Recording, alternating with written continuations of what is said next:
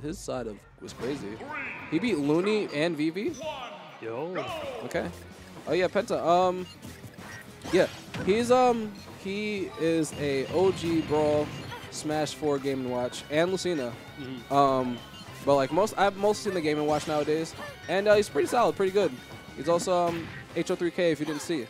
Yes. So I haven't seen too much of him, although I haven't seen too much Game & Watch now that I think about it. There's been a lot of speculation about him being, he's sleeper tier, everyone sleeps on him, he's not that great, this and that. So I'm interested to see how he plays out against a pretty well-defined, highly considered like high top tier like Palutena. Yeah. Game & Watch is kind of weird because a lot of Game & Watch's options, like they got buffed in a way. Forward air is just different. Down smash is better. Down air is better. A lot of the aerials got buffed somewhat. It's just now Game & Watch doesn't have the up throw 50-50 or the up throw ding dong window. Now he mostly goes for down smashes to try to bury you and then forward smash you. So that's how, and edge guards. So that's how primarily Game & Watches get their kills. And you have the up smash. Yes. Having had a sparring partner throughout Smash 4 who played Game & Watch, he is very unusual to play against in that his neutrals sort of seems like it doesn't have goals at times. Like, oh, he just gets this damage here and there. Let me get these Nair strings. Let me get a grab into some combo game. And then you're dead. And then you're like, what happened? Did I get hit by the 9? Did I get hit by the meme? But no, you just get this percent that seems to come out of nowhere, especially with Game & Watch's animations being sometimes deceptive to whiff punish, or like, oh, is this good to go in on? Is this safe? So on and so forth. So without matchup experience, he can be very unusual to fight.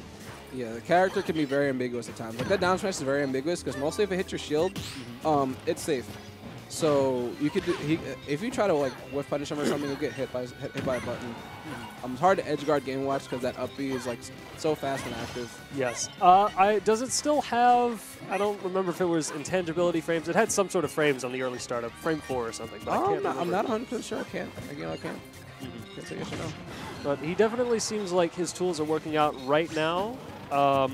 His neutral actually, honestly, isn't that bad. It seems like Chef was buffed a little bit. Maybe it's the same. Oh no. Yeah, Chef was buffed, but his weight didn't, so that's why he just. Yes. Unfortunately, even though he can do the cooking pretty well, he still gets cooked early. Yeah. He still gets the mix. So speaking of, with an advantage like this, Ray is particularly good, in my opinion. I've played a couple games with him at really walling you out when he has an advantage like this. And Game & Watch has good aerial mobility, but not necessarily great speed. He's good for baiting, so being at a disadvantage like this and trying to get in on Palutena, who has really good disjoints, pretty good combo game, and is quite lethal at pretty much any range you want to try to engage her at, this seems like it'd be difficult to come back from. Yeah, so you know what's really rough about this matchup? He's 2D, so he burns like paper, yeah. right? I mean, besides that, that's a very good point. But so thing about Palutena at lower percents, you shouldn't jump at Palutena, because if you jump at Palutena, you're gonna get nared. You're gonna get nair wobbled across stage, and then you're gonna eat like 40%, and then you're gonna be in disadvantage. You're either gonna be above her, or you're gonna be off stage, right? So like usually like the rule of thumb at lower percents is like kind of stay grounded. And a lot of Penta's approaches at like around like 0 to 10, he was jumping at her a lot, and he just like 8% for it. And like Nair's like a pretty good disjoint. So I mean, yeah, get mixed. Yeah. Especially because Game & Watch does have the disjoints, but with the bomb, the key, the tortoise, the turtle, the back air, whichever your preferred animal of choice is.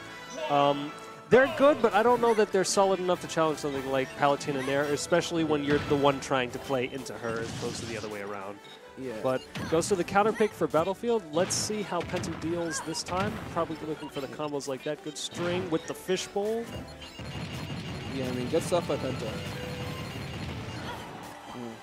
Yeah, so Ray's just trying to SDI off of the platform. And it's kind of hard for him, like, the way SDI works in this game is kind of just like time-based. So it's like after a certain amount of frames, you can start SDIing or something like that. I forgot what the exact number was. When he was on that platform, was he mashing or was he delaying it slightly? Because it seems like it's slower than Smash 4 if he was mashing. Oh, Penta? No, he was just hitting. Okay. Yeah, no, he's just body. Spacing him out in the neutral, commits to the chef, which unfortunately gets him pushed off the stage. Yeah. So yeah, because he did not he's not messing with that down there. He knows he can't punish it. Automatical good recovery Ooh, option. yeah. Doesn't get the 2-frame, but that's a good call. Yeah, that 2-frame is crazy. He had the same type of 2-frame in Smash 4 also. Now, if he 2-frames with it when it's off stage, does it just send up like the old one? Yes. Okay. You could get the straight up hitbox. Sometimes it'll send you like down and away. Oh, just misses the punish on the forward tilt. Yeah, pixels away. Off stage, so the recovery isn't a big deal. That was a ballsy dodge. All right. So Game & Watch also, recovery not being too big of a deal, especially because he has very quick recovery and a fairly flexible one. Good bucket. Things are really scary now, especially if he takes this. Oh, Meaties with the explosive flame. Yeah, just space that out appropriately. See, now I didn't see how much bucket he got from that explosive flame. So he did get oil panic. No shield break on that, though. That was a smart idea, though. Full bucket, apparently. It's going to take a little more than one bucket to get Palutena out of there. Yeah, and right now Ray is just like waiting. You know, low percentage, he's just waiting. He wants Penta to jump in the air. He wants to get a grab. He wants to get these nair started. Spacing him out, but still, he's very good at keeping stage control as well. Ray likes to weave quite a bit, but never far enough that you're like, oh, well, I can start moving in on Ray. You know, I can take this. He'll challenge. Speaking of challenge, though, beats out the up air with the down air. That was a solid call there from Penta. Oh yeah, he was not afraid at all. He just did it. No, he's actually kind of deceptive to challenge. Like, it'll trade more often than not if it doesn't beat you outright.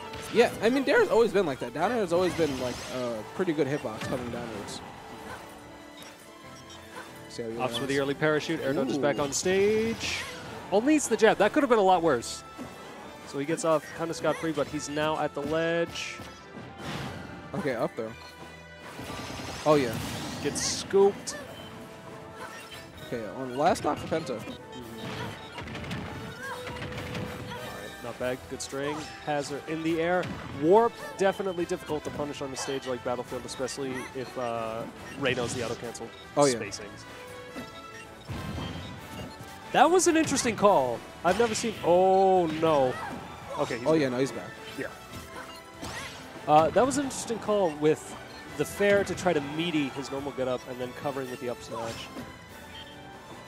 Yeah, I mean, he didn't have much to lose in that snare anyway. Not at all. Okay. Still manages to bucket the explosive flame. This is still very doable. Bucket, quite fast, oil spill. Oh, no. Died. Never mind. You died, man. The key to victory was not with the down air this day. Yeah, I mean, it's kind of rough. I mean, it's not really a lot that Game & Watch can do in certain situations, like landing-wise. Like I said before, like sometimes you just have to reset. And fighting your way down, isn't the best option because a lot of characters you really can't compete with Game & Watch down here. So